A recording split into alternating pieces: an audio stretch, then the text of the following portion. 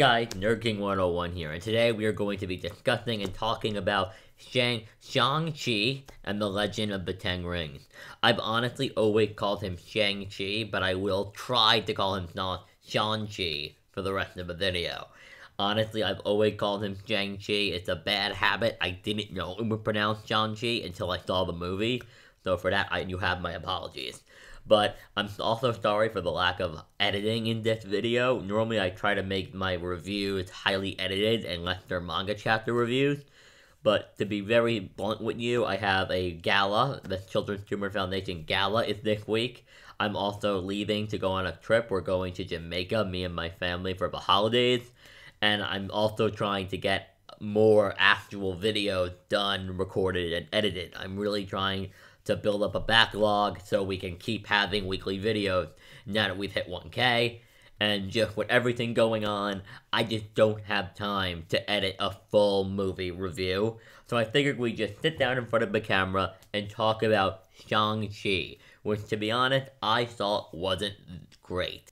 But why don't we start with what I liked about it? First of all, the characters in this movie are incredibly fun, and they're incredibly likable. I have no problem with Katie, Shang-Chi, or any of the other characters. They're all great. The Mandarin dad guy is great, but I think this movie's biggest flaw is that while it has the best action in the MCU, I want to be very clear about that, this movie had easily dethroned Winter Soldier. This is a kung fu movie, and it looks fantastic. It's also very good looking. Now, note, I'm not really going to the movie theaters at the moment, so I haven't seen Eternals yet, but this movie is great. So I can't gauge Eternals, but everything up until Shang-Chi, this is the best looking MCU movie. It looks great.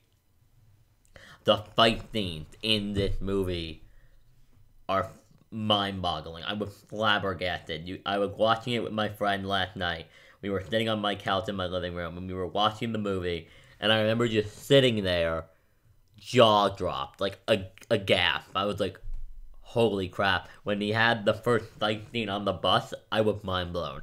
Also, I much more like his casual look compared to his costume.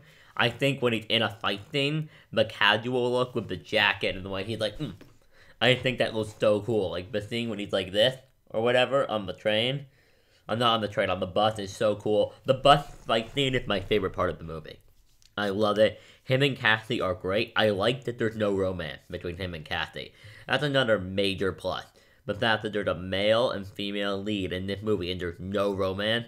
There's a couple points where I'm like, are they setting something up? But I don't think they are. It seems like it's purely platonic. They're just really good friends.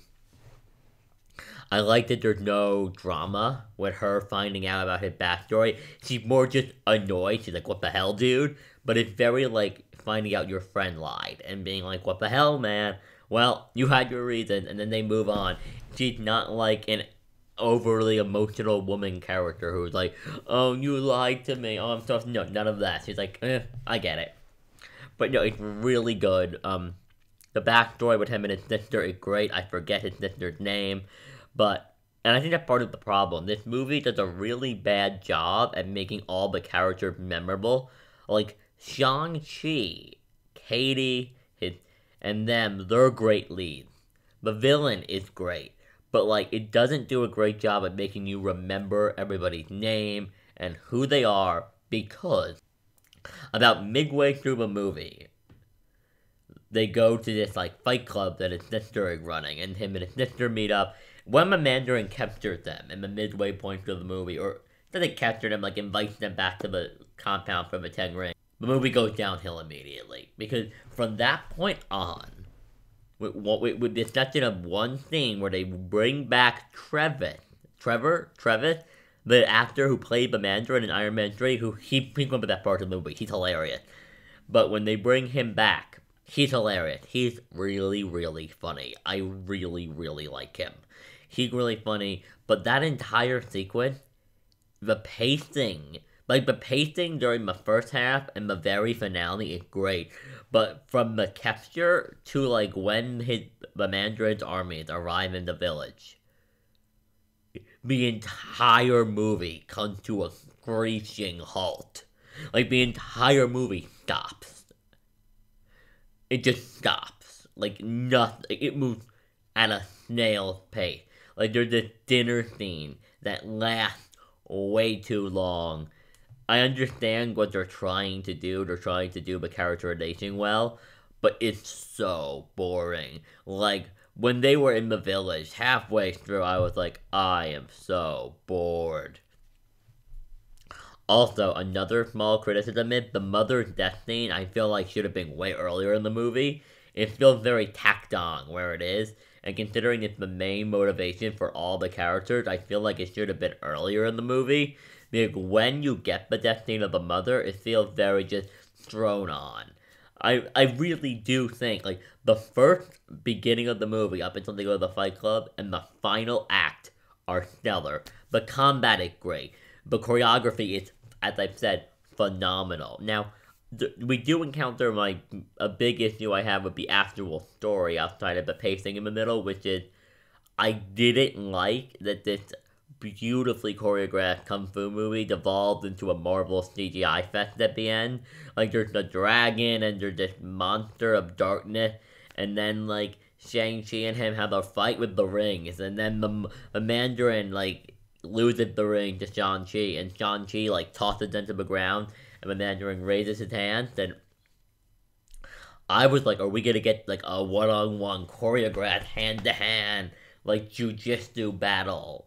Like like the finale in Naruto, when Naruto and Sasuke had their final fight, and it's just pure hand-to-hand combat. Are we gonna get something like that? And then he dies to the monster who takes his soul, and it becomes a CGI fest. And I just think it's a tremendous disappointment to see a movie that excels at hand-to-hand combat and choreography. It's a kung fu movie resort to basically the same kind of finale every Marvel movie has. I'm not normally the kind of person who complains about CGI fest at the end of these movies, because I like seeing superheroes fight giant monsters, but in the beginning of the movie, I honestly forgot I was watching a Marvel movie. Like, I just thought I was watching a super-powered kung fu movie with some degree of super-powered magic thrown in there. It felt very early Naruto. Like, very much like the early Naruto stuff, where, like, clearly there's some power, but the hand-to-hand combat just felt like regular hand-to-hand combat, and I was very disappointed to see it at the end just become a giant, massive CGI monstrosity fest, and I remember at the end just being like, okay, like, I see what we're doing. But, like, this isn't what the movie was good at. This isn't what I liked about it. And when he got the 10 rings, I was like, no. Because I don't want him to have powers. Like, because I think that takes away from the fact that the best part about the movie was the choreography. Like, the best part of it was all the hand-to-hand combat. And I think if you could do anything, it would be to take the 10 rings away from him, which sucked. I also, comic book readers will notice they did change what the 10 rings do.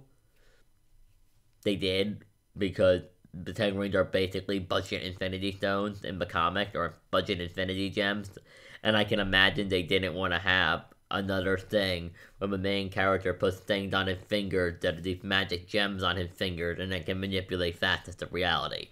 I can imagine they didn't want to do that again, so I'm glad they changed that, but they're also very CGI heavy, and I didn't like that. I would have liked way more hand-to-hand combat in the end, and really, that's about all I had to say on it.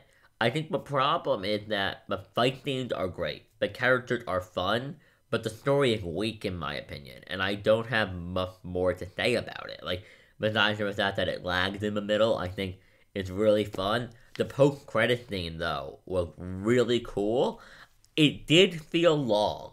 I will say, the post-credit scene felt like 2 or 3 scenes put together.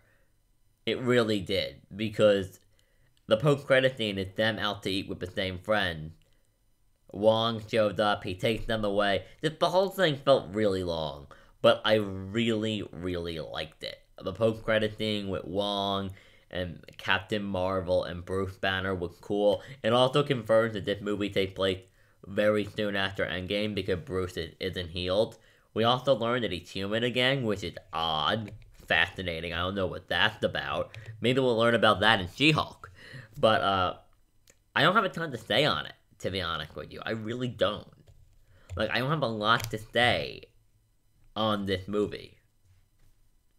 Like, I've said basically everything I can say. If I had to rate this movie, this is a tough thing to rate. But if I had, I'm really struggling, if you can't tell, to give this a rating. Hey, so the recording just stopped. I apologize. I'm just gonna keep that in there. I think that's pretty funny. The recording just randomly stopped. Good thing I'm looking at my screen. Oh my god. But yeah, if I had to rate this movie, I would rate it like a 7 out of 10. I think the first act is basically perfect. And then I think it really suffered from that middle period and the CGI at the end. But I think the characters I think the characters and the choreography are a 10 out of 10. It's also really funny. Like, there's a couple moments in the movie where I actually, especially in the early part, where I burst out laughing. I also like seeing all the influences and things and expressions of Chinese culture in it. I thought that was great. But yeah, so I give it like a 7 out of 10. I think it's really good.